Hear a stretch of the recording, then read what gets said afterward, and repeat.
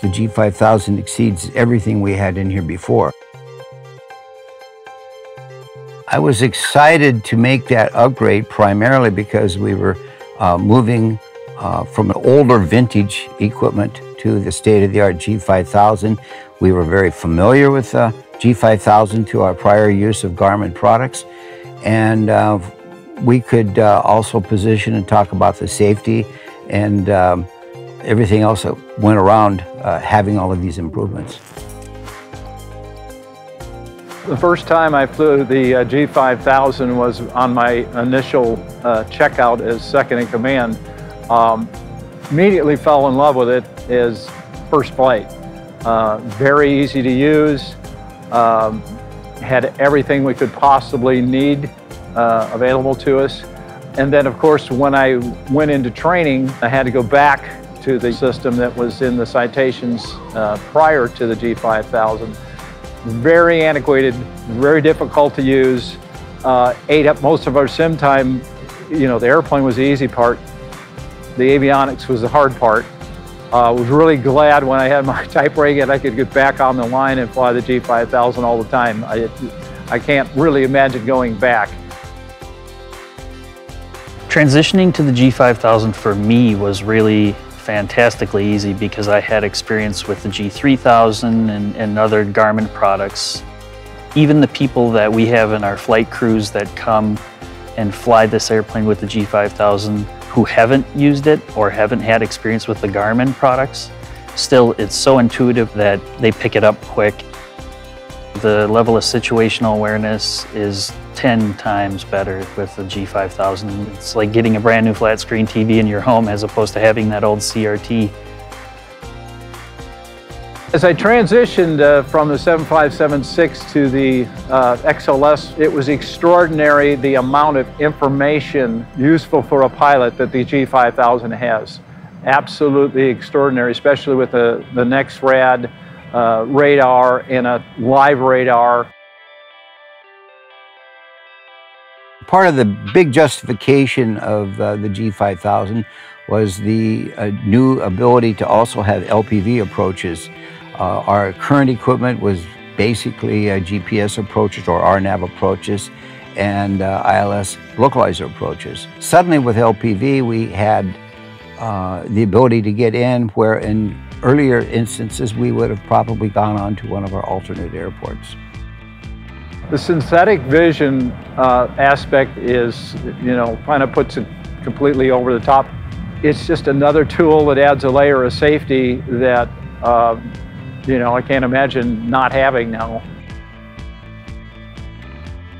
On approaches, it's invaluable. We just went in Jackson Hole and you can see the clear path into the valley and out of the valley. So approach and departure path really just can't put a price on it. My reliance of the iPad is really changed since I've started flying the G5000. I relied on it a lot in the airline world especially. There's really no need for that anymore.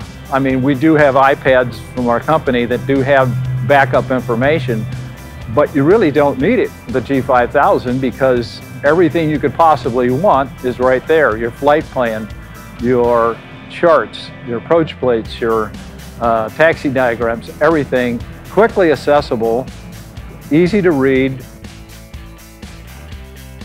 The Garmin autopilot is definitely technology-wise way advanced over what we had prior. It gives you so many ways to control the aircraft, and it does it very precisely, and it thinks ahead.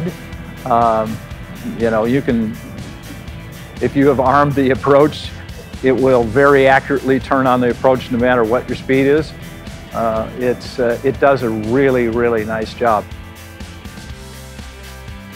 My favorite feature of the G5000 is definitely the VNAV capability. Coming from an airplane where we never used VNAV because it was either A, unreliable, or B, uncomfortable for the passengers, getting into this airplane, being able to press a button and it follows the arrival with all the step downs, it's safer it's more comfortable, and it's a heck of a lot easier for us pilots. Having that autopilot in a what I call a standardized location, nobody's looking down anymore. It's all up there, and that in itself gives you a split-second improvement in all reactions of what's going on.